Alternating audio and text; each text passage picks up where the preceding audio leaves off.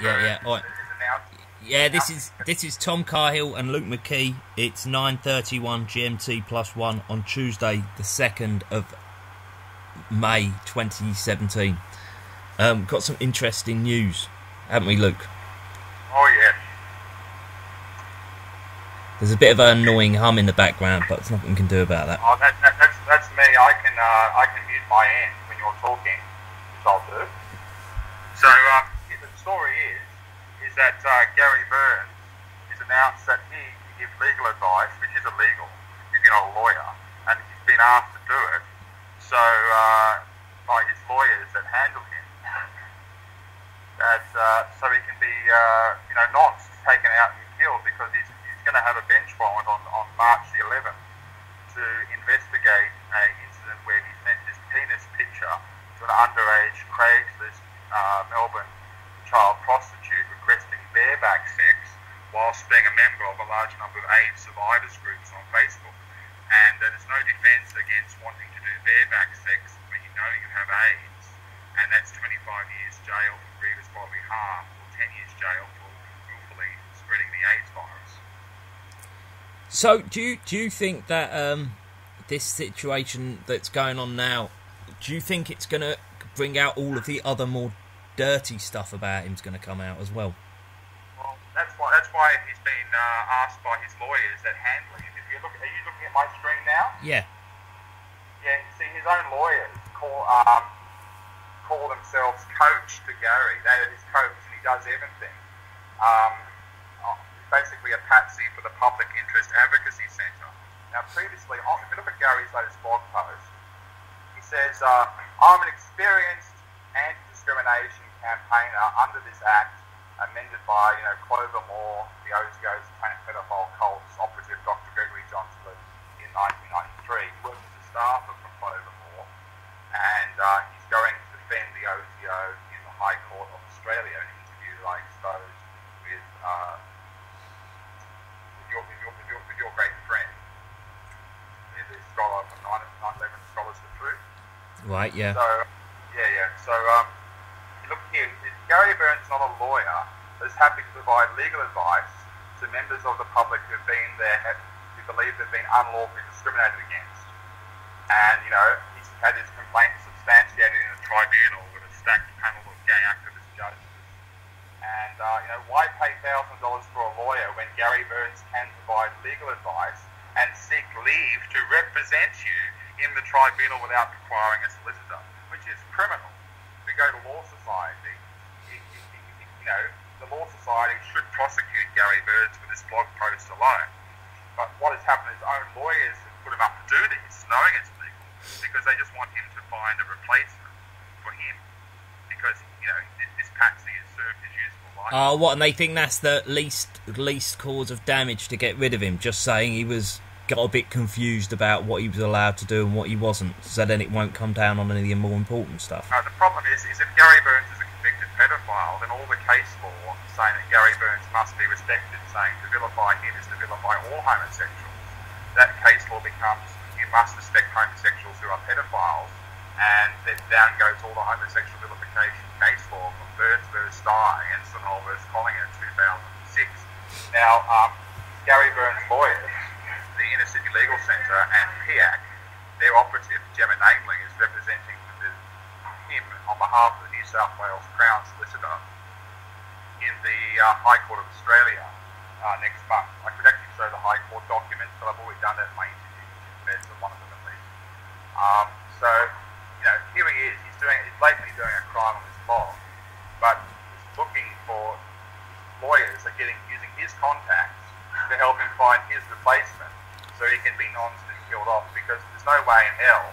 The great news now is Johnson Hall has got legal representation from the Australian Christian lobby, and the shit's really hit the fan for Gary Burns. Johnson Hall is going armed to the teeth of the most experienced human rights lawyers there are, and they're going to be exposing Gary Burns' alleged sex crimes very shortly. So Gary Burns, once the judges are being petitioned for bench warrants on the 11th of this month, his life expectancy will become very limited, I believe. Now, it's in our interest that Gary Burns doesn't be lost and killed off, because we want to see him stand trial for his sex crime, and all of his homosexual vilification case law to go down the toilet where it belongs. Oh, what? But if he gets killed, it won't go down the toilet because he's kind of not able to defend himself. You can't. It's more difficult to prosecute a dead person for sex crime. Right. Yeah.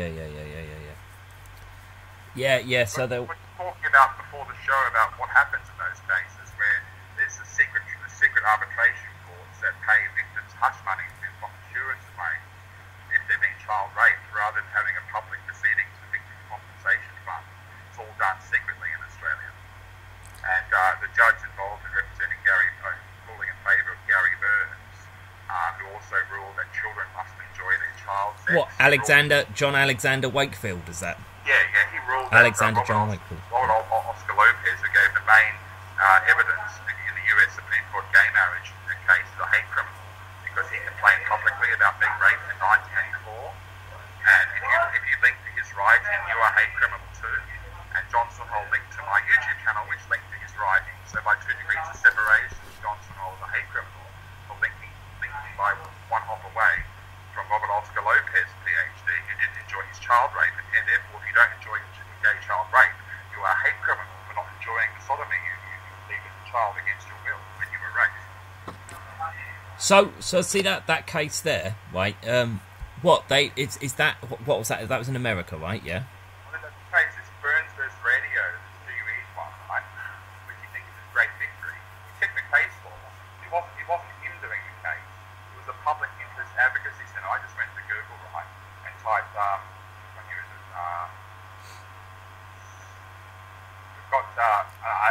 I found this one here. Now, Gary Burns, was represented by public interest, the pro bono lawyers for the OTO satanic pedophile cult, and the case was lodged under a fake name he's never had under his driver's license, Gary Burns. Oh, right, with one R. Yeah, and this guy Dominic O'Grady moved to the Australian Human Rights Commission that allowed Antifa top operative in Australia, Alexander Golan, to do public speaking at their events on a panel of guests before he was arrested for little boy child sex porn. But that's another story. So here we go. You've got Chris Ronalds SC represented Gary Burns, right?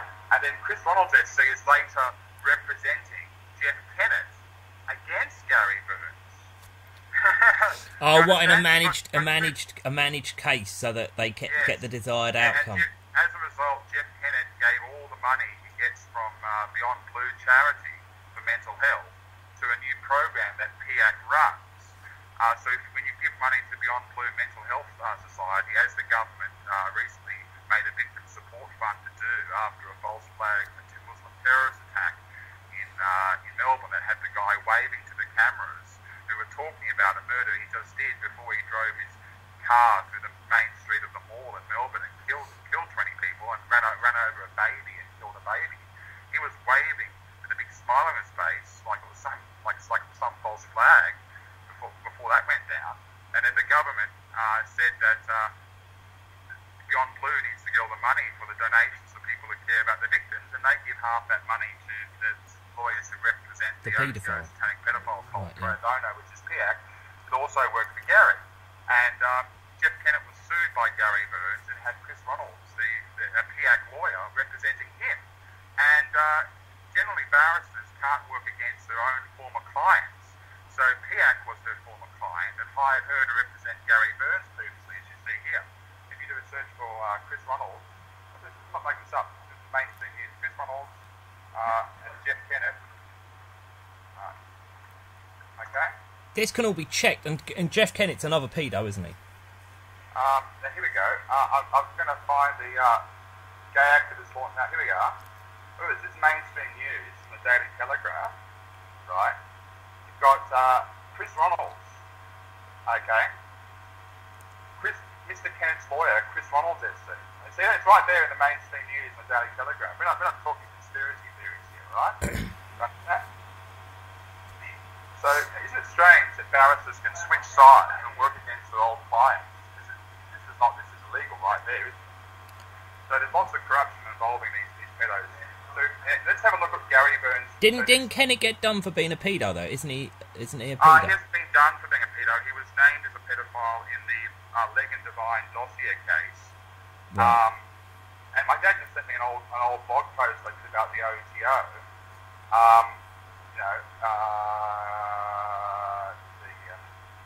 If you look here, this document, this is an old blog post in 2005. Rena Nicholson went all the way to trying to expose a Mornington childcare centre being managed by the OTO, being involved in massive child sex scandals in 2004, and her dossier got leaked. And her dossier accurately predicted that Channel 10 had a gay child pedophile ring in it. Yeah, listen. This is one thing just to clear up. Jeff Kennett was named as a pedophile in that document. Now, if you look here, it's the same childcare centre that the OTO operates. They're getting their children to do satanic art. You know. Are you seeing this? Are they bragging about it as well? Yeah, the same childcare centre that Dr. Rita Mickelson, Young Australian of the Year award winner, was sued because her dossier got leaked, which accurately predicted that there was a pedophile ring in Channel 10. And I think it was Mr. McHugh, the guy that was the actor on the ABC's series, I think it was Gayness, was done for being a gay pedophile, and a couple of others at Channel 10. And Gary Burns, that's how we found the Sparkles the Pony page, because Gary Burns was saying those blog posts were homophobic, even though the gay pedophiles got convicted. Right. Yeah, so this is the OTO art everywhere. Alistair Crowley 666 whatever. But this is just one of the old blog posts I put out. So is Bottrell, is David Bottrell the head of the DIAC? Is it the DIAC or is there another department? He's head of the infamous 457 visa section that displaces Australian jobs, and the BBC is just on a documentary about how great this department is, allowing any people for his department fast-track English people who want to come to Australia and take our jobs if their job is in so-called high demand. Previously, hairdressers were in high demand. Yeah, just like absolutely fucking anybody. Yep. So, why don't you have a read of what Gary Burns himself wrote? Now, you see, you've got PIAC on their website. Now, they've previously taken down the OW and OV versus Wesley City Mission case, where two gay men walked into a church and said, "We do sodomy, give us the free baby flesh now, don't hate, don't discriminate." And that court case went on for 10 years, and it didn't end until Wesley City Mission hired a PIAC lawyer to make it go away, which was Kate Eastman, also works for PIAC. You understand? Again, you've got PIAC lawyers on both sides of the debate, PIAC barristers. And Kate Eastman also worked in this case, another Burns case. I think it was Burns versus Dye, I think. I have to check my records. Let's go. Now, I do have the original of this backed up somewhere. I saw it just the other day. Let's go find Sharon's blog. It's funny, Eastman. I know a bent High Court judge called Eastman. Now, in England. Now, this is some research about how Jeff Kennett is linked to this stuff. So what we're looking for is just do a search for it now. I'll find it again. Young boy in Western Sydney is Gary Burns. I mean, it's very strange, very specific talk. How the young boy appreciates gay activism. How many young boys are thinking about gay sex and not their homework? I don't know. But look, this is a verbatim quote from Gary Burns, since being deleted. And I've got a link to where I got it from here. It's taken here. Can you read from this here? Yeah. My monumental battle with Radio 2 UE and its presenters Steve Price and John Laws has finally come to an end. The case has nearly gone on as long as the Second World War. I instigated this action way back in 2003 because I was tired of my sexuality being used as a football for ridicule by the intolerable folk. I'm a gay man. Gay men should not mirror the image as perverted and dirty in society through ridicule. I have always cared about my community, but feel very sad that my community abandoned me during this litigation.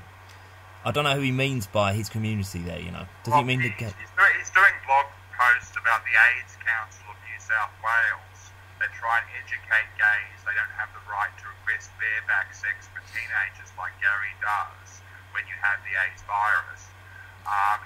Gary Burns put on his blog a blog post confirmed pedophiles use ACON facilities. So he's busy calling all the other people in the gay lobby that don't agree with him a bunch of pedophiles, like he called all Christian pedophiles. He even said anyone who drinks Gloria Jean's coffee is a kiddie fiddler because it was once owned by a Christian. For anyone who doesn't know about Gary Burns, we should probably get a picture up. There's one of him looking particularly like the world's biggest pedo. There's a picture of him with the Melbourne Cup. That's actually a very good picture. It tells 1,000 more. But he calls everybody a pedo. He just calls everybody a kiddie fiddler or a pedo. No, not that one. That one's not as good. He doesn't. You can't see that he hasn't got a chin on that one. The one where he hasn't got a chin at all. It's just like, and he's got the Melbourne Cup. What's the kind of stuff he puts on his blog? It's pervertible shit. If it's not about foreskins or arseholes, he's not going to put it on his blog, is he? Unless it's something like saying that sodomy is shouldn't be associated with homosexuals because it vilifies them and it's disgusting. And then people leak out his emails of him organising to go and sodomise children that he meets on the internet. He's absolutely crazy. Yeah, so because of those leaked emails, if you go to johnsonhall.blogspot.com and follow the links, I'm sure you can find the penis emails we talked about. But he's openly bragging that the police got special access to the police computer system. He got access to use a fake name in criminal proceedings, and he just had police do cyber crimes, deleting all of John's email and updating John's blog to say, "I like donkey dick, it tastes nice." The police took John's mobile phone, Samsung Galaxy tablet. So you know which police station put this out then, yeah? I know the officers who took custody of it, Detective Tricia Leach and Alexandria, what's her name? It's all on John's blog, the details. See here, on the 29th of April, this is the first blog post, right? Someone from Newcastle logged in 20 minutes before me. And if we go here and search donkey, there we go, see here. I only realised this yesterday, right? But archive.is saved the page on Saturday morning. It says, "I like donkey dick in and around my mouth. It's so delicious." They did that in addition to deleting all of his mail. I mean, traced it to the friggin' IP address. And Google confirmed the IP address that logged in via, not via John's password, the police previously asked for on tape. But he had two-factor authentication on at the time, SMS login. So what the police did, this time, is they actually logged in with saved authentication token on the phone. I can't talk technically, but there is forensic evidence to prove that token only lives on his phone. I won't say what it is because then the police may try and tamper the device and prove that evidence. But there is evidence that the police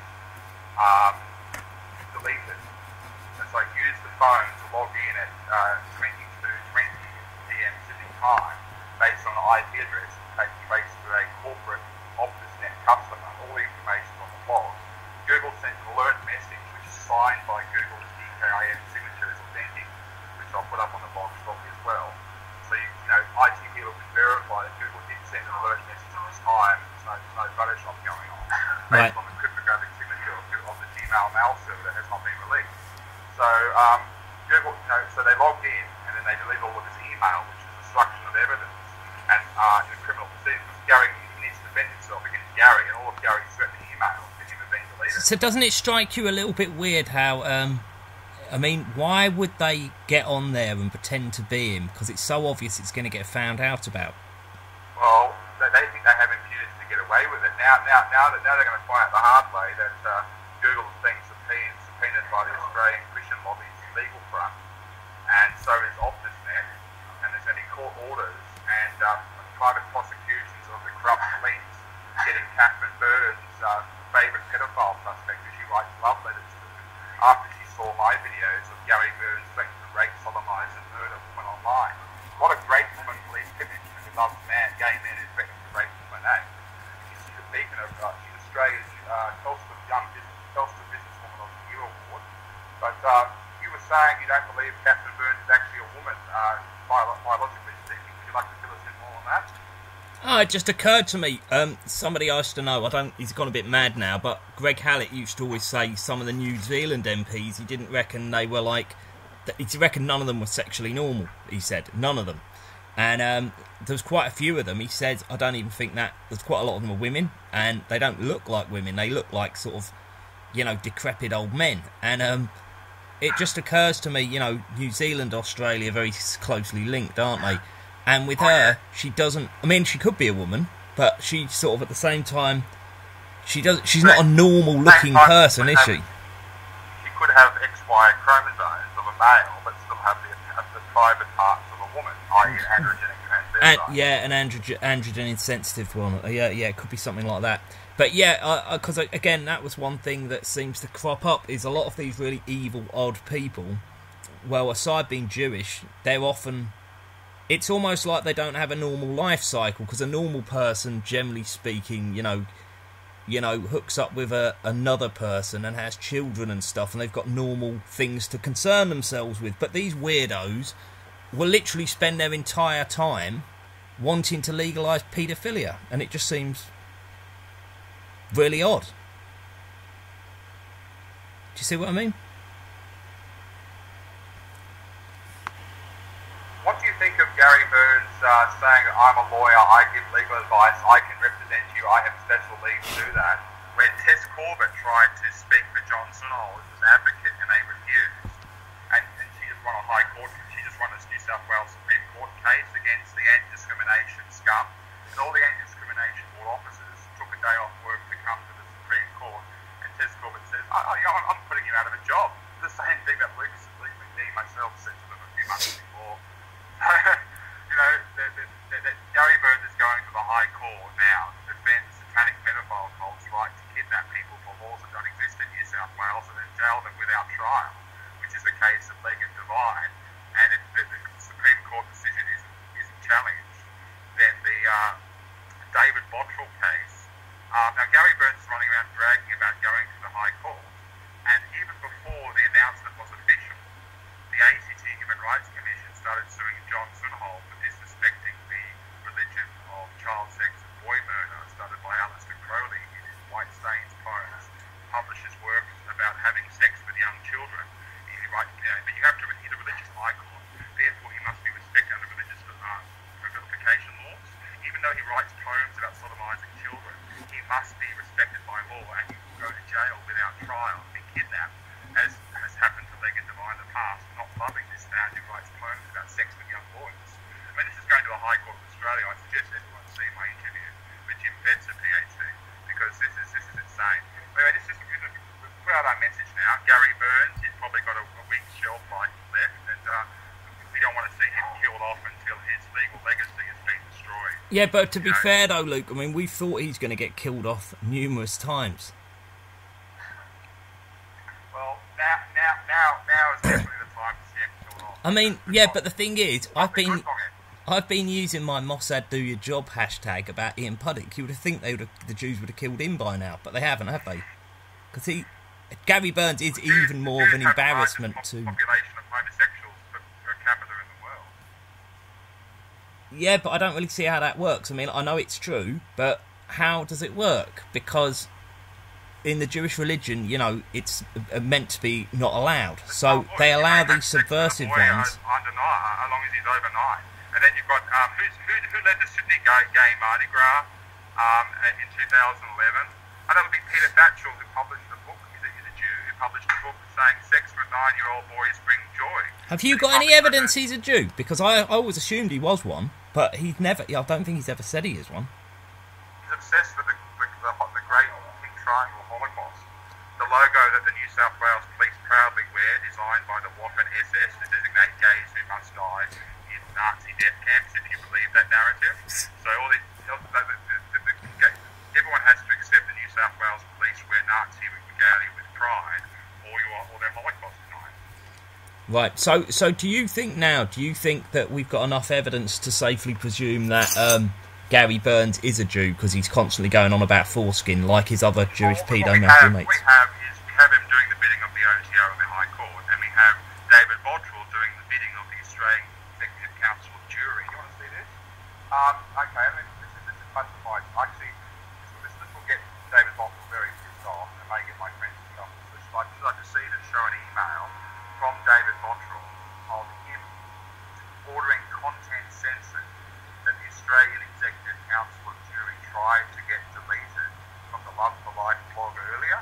That he's saying because I the religion of satanic child sex, a break off of a Jewish Frankinism cult. Frankinism, Jacobins, Illuminati, OTO, it all comes from the same origin. The Jews in the 1600s believed that there's no way we can make our Messiah, who's never come yet, his name isn't Jesus, come back, because we can never be good enough for the Messiah, to make the Messiah worthy of coming back. But if we all be disgusting, evil little bastards, then the Messiah must come down to save us. So if we want to be saved, we have to be evil as possible. That's their logic. That's the cult of Frankinism. That's why they got into incest and other perverted things. And the OTO is a spin-off of that. Then the OTO follows the teachings of the Kabbalah and the teachings of the Talmud, where it says a rabbi may marry a 3-year-old girl. Right. Yeah. So what I you put it on my blog and I keep taking it down 6 times now. You want to read the quotes with Kabbalah about that? Are you sure it's not the Talmud? No, the Talmud for that one, correct, yes. Quotes from the Talmud. You want to read the quotes to prove we're not doing hate speech? I suppose we could. Okay. Well, this is being deleted from Google. Friggin' 6 or 7 times now. All the government letterheads showing that people are being jailed for religious vilification of a satanic pedophile cult. Now, if we go here, you've got this, all the government letterheads. This is the judge's phone number who threw them in jail for religious vilifications. You've got the vanity extension 6666 at VCAT. Now, this particular archive that is doesn't have the pictures on it. The pictures are coming from archive. So I'll find another one, the older version. That Google's deleted again and again and again. Now we've got pictures, right? There we go. Okay. So that's the judges saying that the OTO is honourable religion, you must respect their signature and stamp. Okay, and they're sending them to jail for 9 months. They say that they're in court, but the mainstream news says that they weren't in court. Who do you believe? Jewish News Corp or the judge in case law? What? One of them says they were in court, one of them says they never even got to go to court. The judge says they were in court, but read the highlighted text from News Corp. Right. Yeah. What? But instead of returning the next morning, they fled to their New South Wales home until their arrest and jailing for contempt last month. The couple's lawyer, Simon Moglia, told the tribunal yesterday the couple had been financially ruined and had fled the tribunal in November because they had realised they had made a mistake by not complying with its order. Guess what? The Supreme Court of New South Wales Court of Appeals ruled that what they were saying to the VCAT tribunal was correct. You have no frigging jurisdiction over New South Wales citizens for a law that doesn't exist. There's been a constitutional judgment confirming them right. They should have never been arrested, raped in jail, and thrown in jail without being in court in person for all the proceedings as per the Victorian Charter of Human Rights and Responsibilities Act that the people who do the prosecution on are offering training seminars for $330 for a half day to tell government employees how to obey the law that they wrote to save them. And then they put on their they've taken it down. Oh, they've taken it down. Finally, the bastards. They've taken it down. Let me just try this one. Have they taken? Oh shit. Okay, they've just taken it down finally because I was sending it around. This just shows you the enemy is reading my correspondence, right? So here, let me just try this one here. They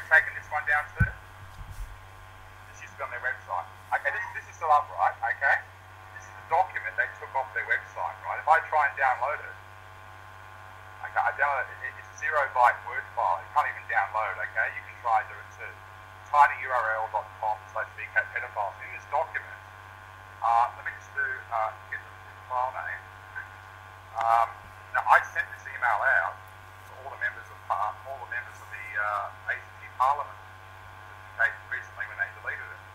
Now, so let me just find something here. Okay, now I attached the document to this email. This is David Boxall going to the High Court of Australia. David Boxall suing Johnson Hall. Okay. Right. Yeah. This is the High Court of Australia case, the Crown Court. This is all the High Court case names here. Okay. And this is the document that was on their website for last Sorry, week. do that share screen thing again, because I've sort of pressed something and it's gone. Okay, Paul, share, stop sharing screen. Paul, share screen. Okay, you seeing this now? Yeah, I've got it again now. Now, this is the David Boxall suing Johnson Hall for not respecting the religion of Jewish child sex and boy murder. This is the High Court case, proving it's going to the High Court. Okay. Right, yeah. The case that says the BCAT tribunal had no right to kidnap, leg and divide. And you saw this link on their website, right? If I go to tinyurl.com /bcatpedos, that will redirect you to the ACT Human Rights Commission, where the document, after I blogged about it in 2015, they replaced the document with an empty 0-byte Word file. You understand? Right, yeah. Take it down. And then just last week, they've just taken the actual page off. So if we go back to my mail, this is the document they've taken down from the website, Victoria Human Rights Commission, do a search for leg. Okay? Here we go. In all the cases that last 11, since they've had religious vilification laws, only Muslim and satanic child rape pedophile couples have been ordered to be respected under religious vilification laws. And right, yeah. OTO versus leg here, right? Okay. Go down again. They're saying BCAT found the website incited the hatred, contempt and revulsion and severe ridicule against the complaints on the grounds of their religious belief, i.e. following the teachings of Alistair Crowley, who writes poems about sodomising young children. And so you must respect those who write poems about sodomising young children or you'll go to jail. White Stain. See, the book where he published his child sex poems. Did that ever get submitted into evidence, the actual evidence that is what their religion's about? What happened was, another book he wrote, in Alistair Crowley, Magic and Theory and Practice, he says, preferably a young child of suitable intelligence must be killed and sacrificed in bloody murder for Baphomet. And he called himself Baphomet X, is the title Alistair Crowley gave himself. And he also called himself the Great Beast 666 and Satan's chief of staff. He also coined the term dilemma or Bemelite, the people who follow this religion call themselves Alistair Crowley. The OTO admit this on their Blazing Star channel, where they claim to be mates, pretty mates, and they'll say they're a pretty pedophile. But anyway, so it says here that they're bragging about 9 months, okay, in this document. They've taken it down from their own website. Okay? And this was an unlawful arrest. So if you want to see if your listeners want to see a very well presented chat, please put a link to bit.me/AussiesLovePedos when you publish this video. Right, yeah, okay, yeah. Okay, so so Gary Burns is going to the High Court of Australia defending a satanic pedophile cult. And David, because your listeners don't particularly like the Jewish master race, I'm going to find some stuff here from. Now, these people can get sued by David Boxall for this. I don't mean to hurt my allies, but trust me, David Boxall's in so much shit right now. I'm going to release this. Here's an email from David Boxall. Now, they've been to the Supreme Court of the ACT, and David Boxall brought in a witness called Douglas Ezzy, who publishes books from OTO Press with OTO members. And right. The OTO members, Dr. Caroline Tully, who writes papers on how great Alistair Crowley is at university on the taxpayer.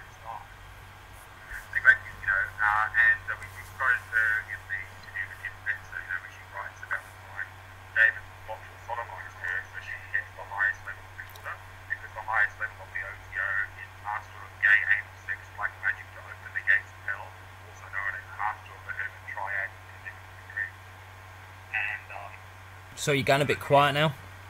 Oh, sorry about that. Okay, that's not that one. What did you say about triads?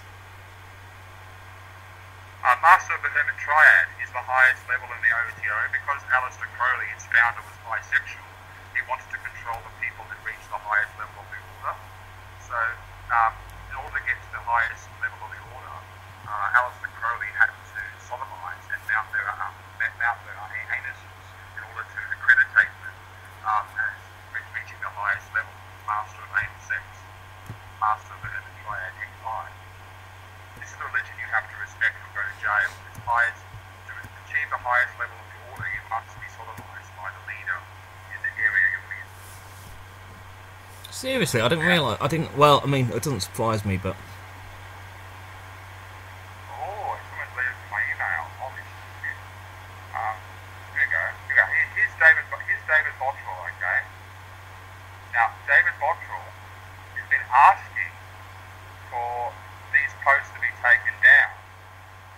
And you see, David Bottrell is saying, examples of materials you must take down on your site because I beat you in the ACT Human Rights Commission because my expert witness, who I claim independent, who is in a business relationship with the OTO, Dr. Douglas Hesse, who said when Aleister Crowley writes about sodomizing young boys, you can't take him literally. That's hate speech. He doesn't mean to figuratively.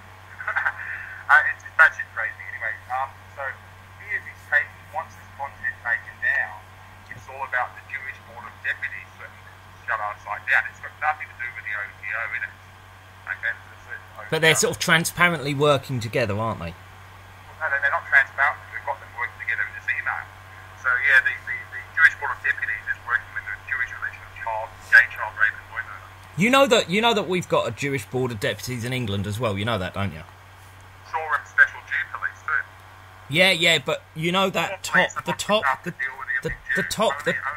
Jew can deal with the elite Jew, just like only a special homosexual cop who does anal sex acts can do the bidding of a gay, because all normal police are not good enough for the elite gays and Jews. Well, you know that the top guy in the British Board of Deputies, or was it the English Board of Deputies? I forget. Right. He's allegedly dead now. I don't think he's dead at all. I think it's made up. But yeah, he was up on like multiple counts of child rape, by the way. And they murdered one of the witnesses. One of the witnesses got murdered. They actually said that the witness was a paedophile. One of these care workers who had a sterling record of working with children for like 30 years. Had lots of good references, said the guy was a pedo. So they got him sent to prison. Then when he was about to be going for his appeal the next day, yeah, he got found dead. Yeah, so here we're talking about Talmud and sodomizing children here. And David Bottrell is going in defense against that too. See?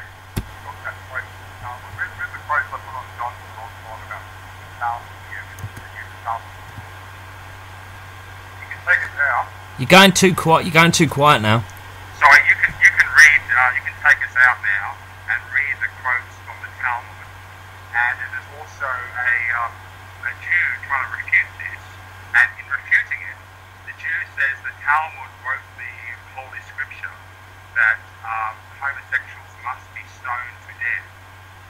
That's Leviticus 20 from the King James Bible, also copies word for word. The Jews are saying, no, the Bible didn't say homosexuals should be stoned to death. We were originally founded to believe in our holy that all gays must be killed. Would you like to read this here? What? Which one? Well, I think most people who are watching this video know about that, don't they? The Jews said here. The Jews trying to debunk, Jewish guy here is trying to debunk claims about the truth that Talmud says Jews sodomize children, right? Okay? Right, yeah. And in here, it's talking about